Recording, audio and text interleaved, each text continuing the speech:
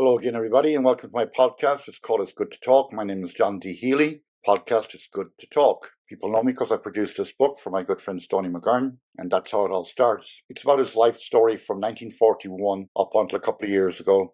True real stories about his challenges growing up in Ireland, then coming to New York at the age of 16, I think, various jobs and experiences along the way, driving a truck down south in the 60s during the Troubles.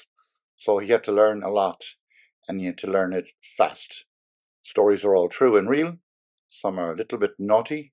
You can get it on Amazon, and it's also on audio. My sponsors are Liffey Van Lines, a moving company here in New York City, and they've been around, as long as the New York City Marathon. And Liffey is still running very smoothly. When it comes to moving, let Liffey do the lifting, because you can't buy experience. Now, today I'm going to be giving you some talk about Halloween, the history of it, and all the goings-on with Halloween. I also promised last week that I would do some tarot card readings, which I will.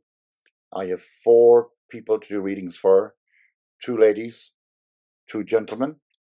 I'll just use their initials because tarot can be private, and maybe they don't want their private life to be exposed. So I will just describe the situation and help them with the questions that they have presented me with, or at least give them some foresight into it. So let me go back to the Halloween. So Halloween originated, where else? Only in Ireland.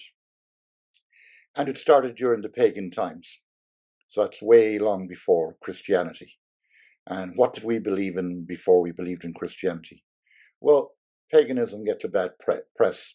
I think the very name pagan makes you look or think or perceive that somebody's a bit stupid or whatever else. But I don't agree with that philosophy. I think pagans were very smart, because at least they had a belief. They believed in the sun, because they saw a sunrise and saw a sunset, and that was a glorious thing to, say, worship. They believed in the moon, because it gave you light at night, if it was a full moon.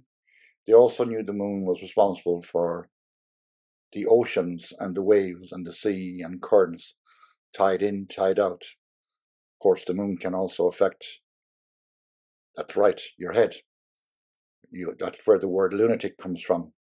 And generally speaking, here in New York and other cities, they put extra staff on during full moons to deal with the troubled people that are having lunar reactions to the moon. And what else did they believe in? Well, they believed in lots of things. The sun, the moon, and the stars, of course, because they were like nomads. They were out in the land and looking up at the sky, the sun, the moon, and the stars. Kind of idyllic in a way, nothing too much wrong with it. And they had to be self-sufficient and survive on the land. They knew that harvest time was the time to harvest food for the winter, coming into the winter, and all that good stuff. So then Halloween itself in Gaelic means sound. So it's the end of the harvest. So it now is Halloween time, this time of the year, coming up now into November. End of October, November. So those pagans had all their beliefs ready, and they were hoping for, just like me, a nice, mild winter, okay? Who wouldn't want that? So that what they've harvested will bring them through the winter and bring them into the next year and bring them into the springtime. Now, what changed with the Halloween then? Well, interestingly enough, Christianity came along, and Christianity, and I forget the name of the Pope, they wanted to put their own spin on it. Okay? I'm not saying they made it like Hallmark, that they completely commercialized it, but it did take on some new nuances.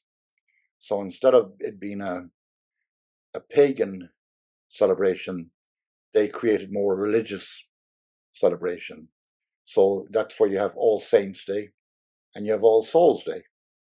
So a lot about the dead around this time of the year.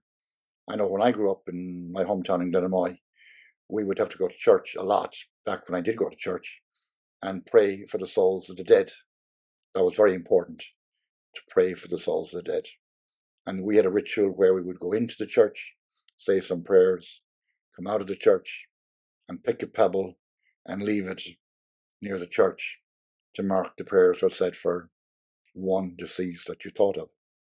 And that you went on to do that for as many as you could remember, or maybe as many as you liked. It was also a time of doing what's known in the Catholic Church as the Stations of the Cross.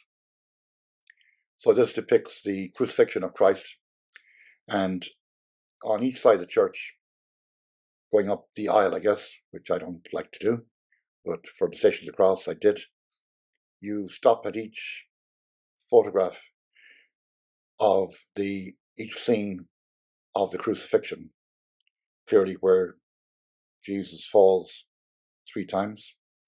Pretty good at falling myself, actually. And then all the way to the end, to where the crucifixion happens and takes place. And that can be pretty interesting and educational, if you want a better word, and enlightening as well, especially if you're a devout Catholic. And I'm not, but people do pray for me. And I'll come to prayers in a few minutes. So New York or USA then took their own spins on it and turned it into the hallmark celebrations that it is, with dressing up and costumes and all that. Now when the Irish came over to America, they brought the Halloween thing with them.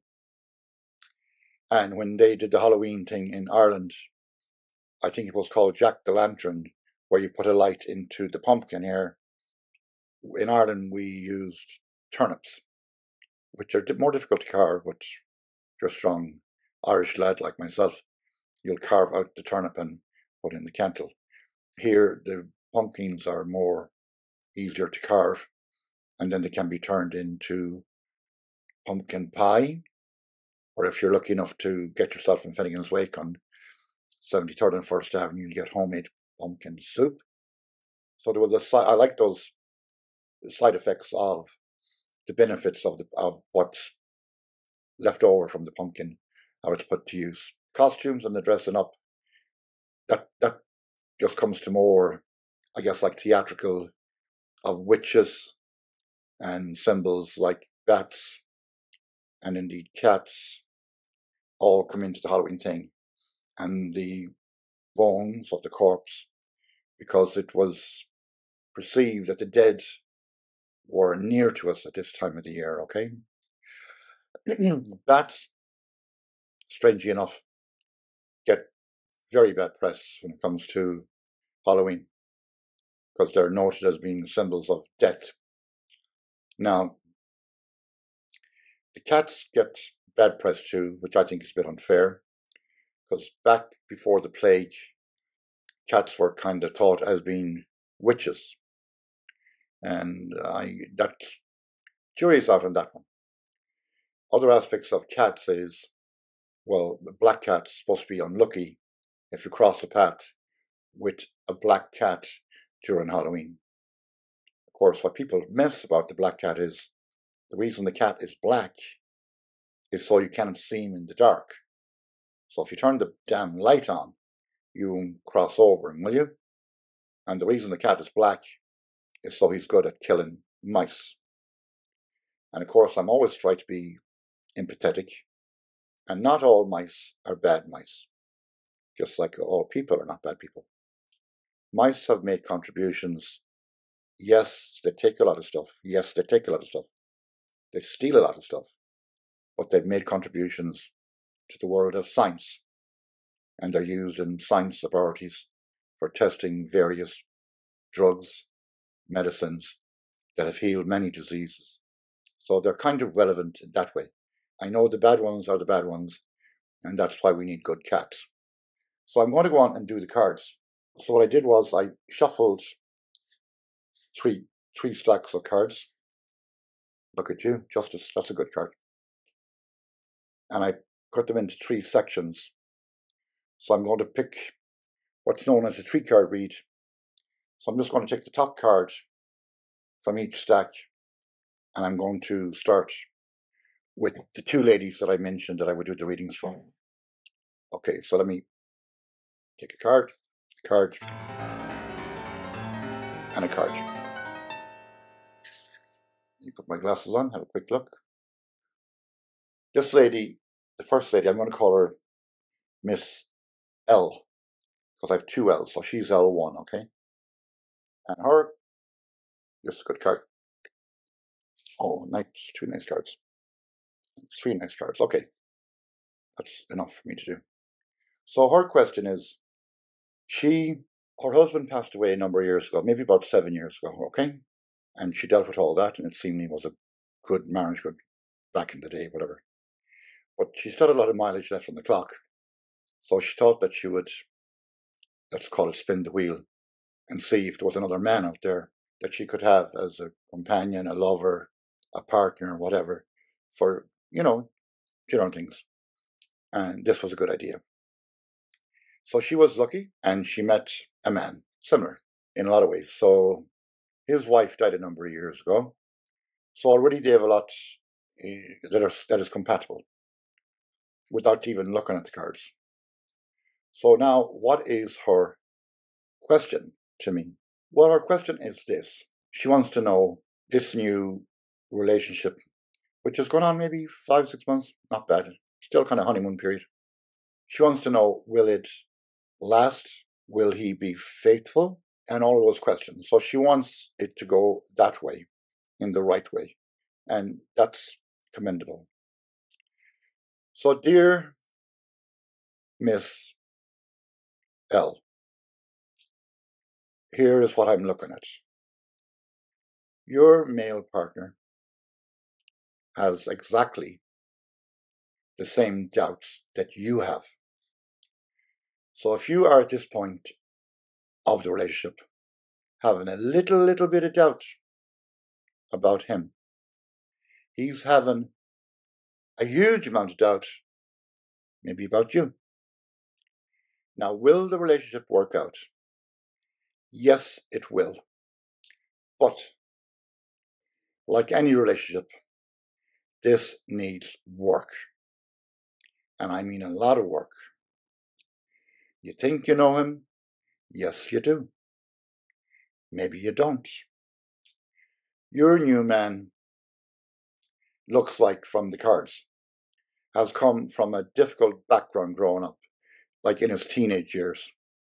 Looks like maybe he was bullied or had a difficult upbringing.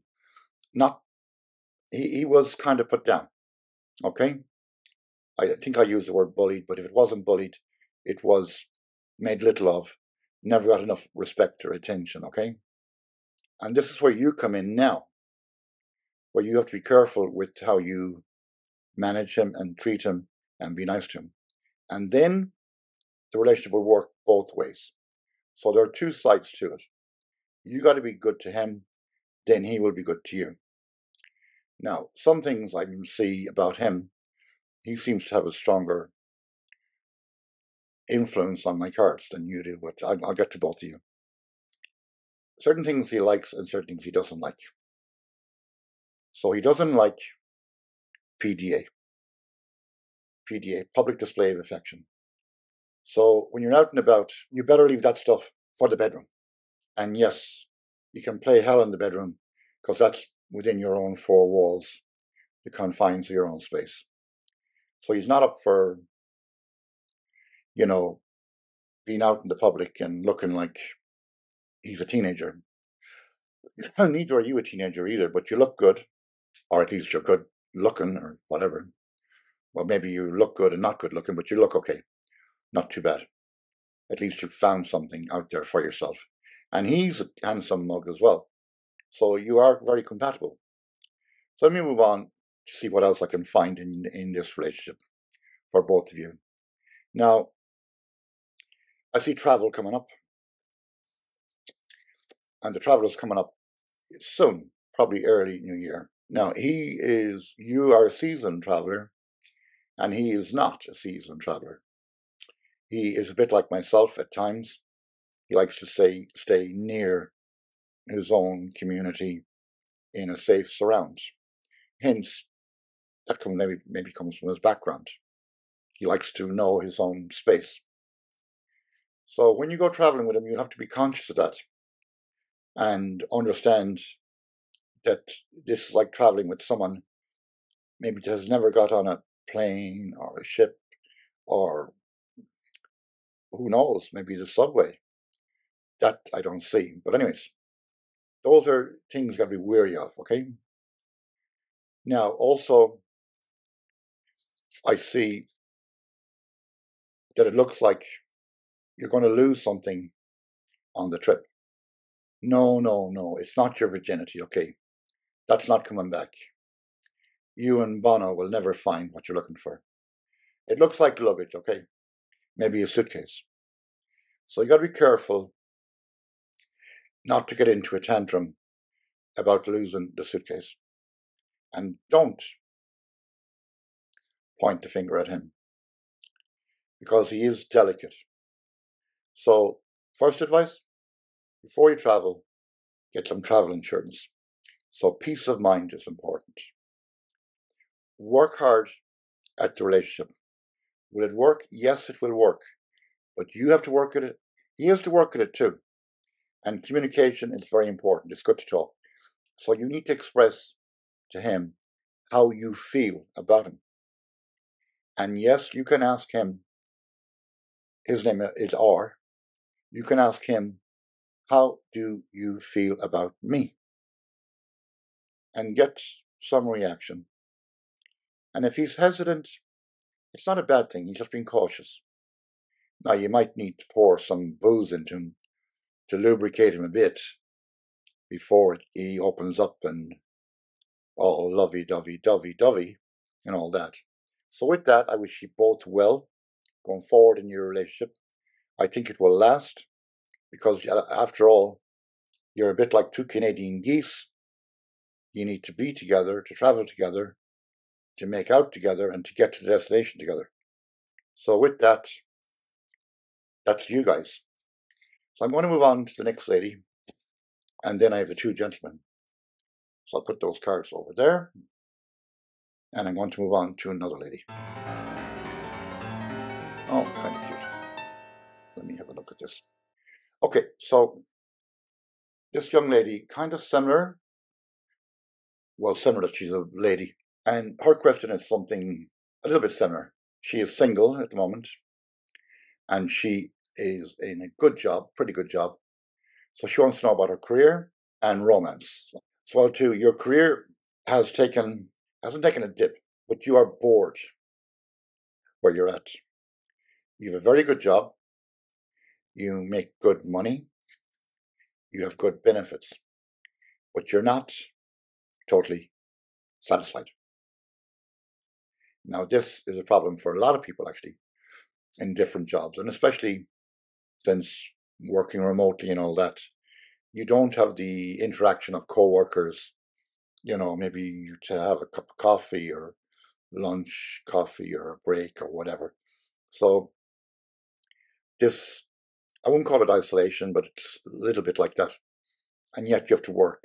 And because you're working remotely and your job is responsible and you're highly qualified. Okay, so here's my advice. By the way, the podcast is called It's Good to Talk, and it sure is. Subscribe if you like it. And if you're listening, this may not be your problem today, but someday it might be your problem. So do listen to the advice that I'm going to give to L2, this young lady. So here's what you got to do. Firstly, look around in your industry and see what jobs are out there similar to where you are at, and more importantly, where you want to be. And look at the background to each of the companies and compare them to the company you're working for presently, okay? So you do a bit of homework, and you can do that because you're a smart lady. And now, what to do then? Well, rule number 2, never leave a job until you have another job almost lined up. So you can put the vibe out there to maybe a couple of new companies that you're checking them out. You could send them your CV, of course, and say you're checking them out. Now, when you get past that point, that's the step. You need to, at that point, probably contact your boss, whoever is above you, maybe in an email first to say you would like to have a conversation. I mean, a real conversation, like it's good to talk. Don't just send an email and say, I'm fed up with you guys. I'm looking for another job. That's not quite the way to do it. But you could, if you get the phone call, good and well. If the phone call is something, maybe you think the email is better. And let's say you're pretty close to your boss. I assume it's a male for some reason. And you could say, Dear John or dear whoever, I've been with you, 12 years. I'm generally happy, but lately I'm not getting enough satisfaction. And I'm thinking of moving on. Well, John is going to think, well, oh God, we don't want to lose you because we have to replace you. So John, your boss, not me, might decide to say, well, hang on a minute. We'll give you a promotion. We'll give you a wage increase. And we'll give you more benefits, okay? Now you got to put that down one side of the page and write down, like I said in another podcast I did, what we call SWOT analysis. The strengths, the opportunities, the weaknesses, and the threats. See, what's the benefits of this offer? Okay? And remember, a bird in the hand is worth two in the bush, okay? So that's important. So if the boss makes you, say, a good, decent offer, I don't mean a shabby offer, not just a wage increase, you want more satisfaction from the job. So you need a promotion and a wage increase, okay? And I think that answers the career side as best I can. So getting back now to your next question, which was on the romance side. And here I have the Father of the Swords, which is a very strong card. And I guess that's me giving you advice. Here's what's going to happen. When you get the promotion and the wage increase and the benefits, I'm going that way first. Then lo and behold, come early spring, yes, you will have a complete different persona. You will be a different person. Therefore, you will be attracted to, let me back up, other men will be attracted to you, more professional men of a higher echelon, maybe than what you've been hanging out with. So you need to upskill for the work and you need to upgrade for the romance. So that's my reading for L2. And now I'm going to move on. I have two gentlemen to do readings for. So my next person, his name is D, and he is all the way over in Ireland, and he is dealing with a medical condition. Nice card, I like that card. Rainbow. Good. Mother of Swords, that's a beautiful card, and the Father of Pentacles. Okay, good. All right, got three next cards. All right. Place them there so I can see them. So D is dealing with a medical condition. And what I'm going to say to D is very important because I'm aware of when someone is in a hospital situation or a rehab situation, it's not easy, it's difficult. And what I'm going to say to D first off is that you are dealing with your medical situation extremely well. Extremely well. And I'm very proud of you for that. So I see a glow around you, like a radiant heat. And this is coming from your friends, your family, and people that are far away that are praying for you, sending good wishes, and they really love you. And this energy is really good for you. It's good for your situation. Now, you take myself. I don't go to church that much. I don't go to Mass that much. But by virtue of the fact So I'm talking to you and about you is I am sending you good energy, really healing energy. And I hope you feel that energy. It's just as important as the people that have gone to Mass this morning at 6 a.m., 7 a.m., 8 a.m., and have said prayers to you. And I know people that say prayers to you every day. And indeed, people say prayers for me too every day. I respect everybody's religion, everybody's belief, because just like I said earlier when I spoke about the Halloween thing, even the pagans had the belief in the sun, the moon, and the stars. So belief is important. So I will reference maybe a couple of podcasts I did. One I did with the scientist Sergey Yankelich, who was a surgeon here in Sloan Kettering Hospital in New York City, dealing with research on various forms of brain issues and all that. And I did give him the story about a gentleman I met that had recovered from several different cancers. And I asked that gentleman, what did he put it down to? Doctors, science, and God. And I asked Sergey, he's a scientist. And I said, where does God come into it? So I was hoping Sergey would have an intelligent answer, because I like that. It's good to talk. And he did. He said, belief is very strong. Like to believe in God or have a belief, some belief, even like the pagans. It's actually good for your immune system. And you will get stronger, faster, and live longer with that strong belief. So that's one advice I want to give you. I want to mention one more podcast too that I did with a man from County Clare. The Burn is in County Clare. It's a beautiful place in Clare. Been there a few times. It's known for art and artists and scenery and that.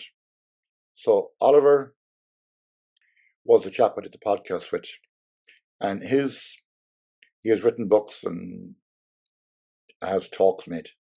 And his thing is, life is a journey, not a destination. So you have to think of it as a journey, not a destination. So you cannot be thinking of the end, because you're a long way off the end, long way from the end. So in the meantime, you have to walk the journey. You have to follow the journey all the way and go slowly. So life is a journey, not a destination. And that was Oliver. You can look it up in my podcast too. Now I have a few little words of advice for you too. Nothing too serious, but just to give you some advice, which I did with the other two ladies. So I want to give, I don't want to sound like it's all yes, yes, yes, yes. So a few words of advice for you. One is, be less critical on yourself.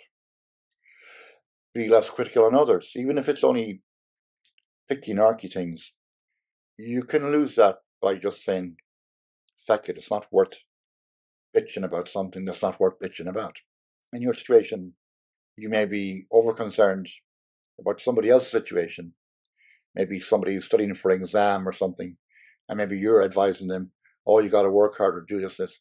No, just like I did, send good wishes and leave it be. Now, if you have extra energy, and I know you text me a lot, which I like the compliments that you send me, and I thank you for that. Indeed, I thank all my listeners for that. So I think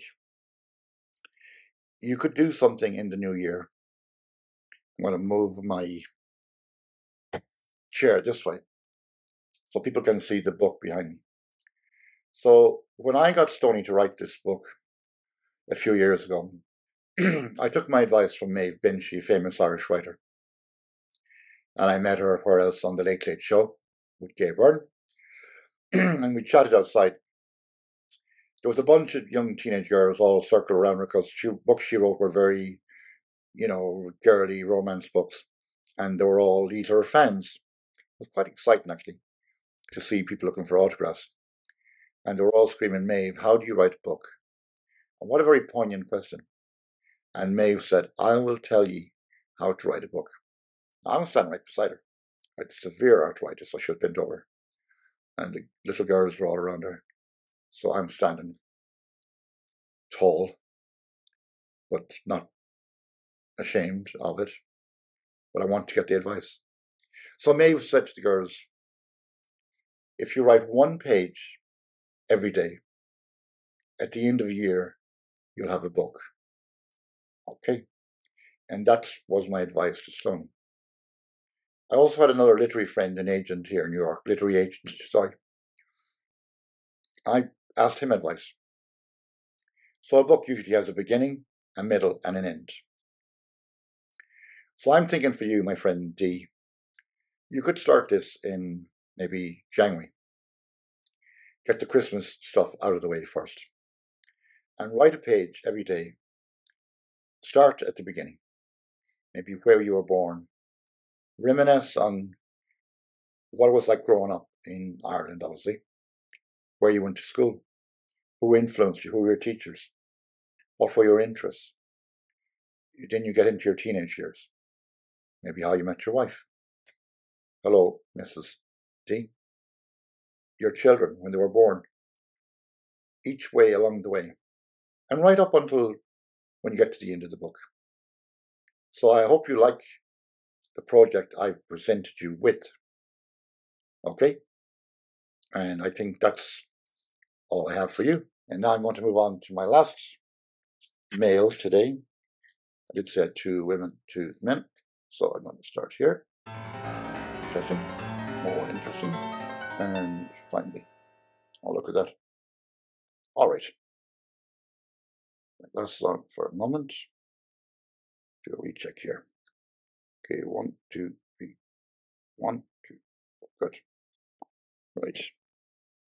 That's good too. I like that one, Son of Swords. I like this one too. Okay. All right. So my next mail is Mr. A. And he actually is a Halloween birthday boy. So his birthday was around now, give or take. He's very fortunate to share a birthday with Bill Gates, Julia Roberts. Hello, Mr. A. You're in good company. Not too shabby at all. So he is a Scorpion, that's the star sign. So I'll venture into a little bit of astrology. So it's a water sign, of course. And Scorpions are very much career focused. They are good leaders. Careers they fall into are doctors, medicine, therapists. I think he's in that career. Writers, journalism, theater, actually. And like myself, they can be a little bit clairvoyant. All good stuff here. So what else? Let's get to the focus of this guy, A. He is very career driven. He's very focused on where he's going forward. As a matter of fact, he's so far forward that he's already into next year, 2024. So much so, he already has his planner, like I have a planner, like this. That's this one, this year. Mr. A has his planner for 2024. He has his name on it, his email address, his contact number, and not that he would lose it, he would never lose it. No, definitely not. So he's driven like that. He's very methodic. He likes to have his appointments, events, be them social or work related, on schedule, on time. He's very particular about time. And so am I. And that's important for scheduling and being organized. I don't like people that are late. Give or take 5 minutes, enough. If people haven't the respect and decency to be on time, I'm not a big fan of that. So that's one aspect to him. He is particular about other things in his life, also about health issues. So he wasn't always like this, actually. When he was young, he was eating junk food, okay? He ate a lot of garbage. But then he got over that and became more aware of himself, his mind, and his body. I did mention about the scorpion thing there, that the aspect of writing or maybe journalism. So I feel that he has a writing venture coming up early next year. This advice will be a bit different from what I gave D, because I told him like maybe to start writing a book like Stoney's book. That's more like for a certain type that wants to reminisce back and reflect back and enjoy. It's like really re-enjoying your life all over again and having happy memories. But this young man, and he is a young man, and happy birthday to Mr. A. His book, I think, would be more slightly academic, and it would be more enlightening. It would be more to educate other people on various health aspects. Now, I hope it's not another diet book, how to lose weight, because there have been so many books written about diets. I just don't have a shelf to hold another diet book. Between the Atkins diet, Herbalife diet, the cabbage soup diet, I'm like a rat on a Ferris wheel here. And if I was a rat on the Ferris wheel, I would probably lose more weight. So getting back to Mr. A, let's see what else is going on. He is a very hard worker. And on that respect, he can be a little bit hard on himself when it comes to his social life, which he manages pretty well, all things considered. So he is more focused on his career and work. But he does see a light at the end of the tunnel where he has goals set for himself that he wants to achieve. And then he'll say, now I can relax a bit. I did the podcast on Mother Hubbard's restaurant, which was my restaurant in Ireland that I built myself. And there's 4 stages in that podcast that you should look at and see good advice on how to manage a restaurant, how to run a restaurant, how to build a restaurant. But going back to myself, a little bit like Mr. A here, I was able to visualize from the very day I poured the foundation. I was able to visualize all the way from the beginning, all the way to the end, literally to where I sold it myself. Every minute detail, including, of course, what the restaurant is famous for, indeed myself too, was to put in disabled bathrooms, wheelchair access for people with disabilities, which brought me all over the world. Russia in 1992, China, Malaysia, South Africa, and that one idea got me to see so much of the world, which helped me to educate myself in aspects of travel, of course. Cultures and people, very important. It's good to talk, and that's the name of this podcast. So if you like the podcast, subscribe, is free. I'm going to kind of move on a little bit. I hope I did a justice. I think I did, and I wished him happy birthday. And I see his career. I know next year, 2024, he's going to have a very good year, very solid year, especially because he's already planning it. He's not going to be out New Year's Eve getting wasted in Times Square. No, he'll be up New Year's morning, totally focused, very focused. So now I'm going to move on, like to end this and talk slightly, getting back to the paganism, the Christianity, and then a slightly sidekick. Next year I will be doing a podcast about the electric cars with a car expert. That was supposed to be today, but I'm glad we did this because this is more important. Cars are important too. Now that I'm on the topic of cars, the patron saint of driving is Saint Christopher. And all the saints have various assignments. This, I guess, comes from Christianity and the church. So Christopher is the patron saint of driving. Actually, I would upgrade him now and make him the patron saint of Uber. Definitely. I know Stoney drives very fast. He has St. Christopher, little statues of St. Christopher glued to the dashboard. So when Stoney hits a pothole, St. Christopher doesn't fall over. I'm used to what other saints have got to you. St. Patrick is the patron saint of Ireland. And what do you know about St. Patrick? Oh, you know a lot. I don't think you do, actually. I don't think you even know his surname. Not revealing that.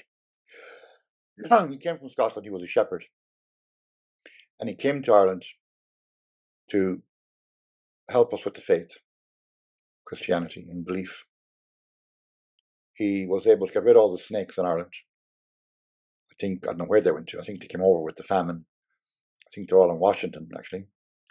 He got rid of the snakes, and then he was able to influence the higher people in various counties about the new religion to save their souls. And they became so good at it, the Irish monks and missionaries, that the Irish, we travel all over the world. As a matter of fact, we went to England, some missionaries, to educate them on Christianity. And everybody knows the hard work that Irish missionaries, priests and monks from Ireland, did all over Africa, and indeed especially West Africa. So that's commendable for the missionaries. Who else have I got here in the Saints? Well, surprisingly enough, and my friend Dee, that I gave advice to there, who's in the hospital or nursing home in Ireland, St. Luke is the patron saint of doctors. And that kind of makes sense, because you see a lot of hospitals named after St. Luke. St. Roch is the patron saint of dogs. St. Bridget is the patron saint of dairy products, dairy farmers. That's unusual. And finally, St. Clarence, and how they made a saint out of that fecker. He's the patron saint of breakfast. Can you believe that? I don't know where these popes assigned them jobs. Jesus. George Santos must be the patron saint of idiots. So I hope the 4 people I gave the readings to will find some benefits or enlightenment from what it is. You, my listeners, I thank you very much for listening. And as I said, it may not be your problem today, but someday it could be your problem. So if you want to email me, jh4news@yahoo.com. I wouldn't be able to go into a long reading, but I can do a 1-card reading if you have like a quick question or something like that. Okay, today all my readings were free. Sometimes I charge. I do take Venmo as well for long readings, but we can do that off this podcast. It's good to talk. So I'm going to say Slán Abhaile, have a happy Halloween, and be sure, if you're going to get dressed up, go out and have fun. But do be careful out there. It's a funny old world.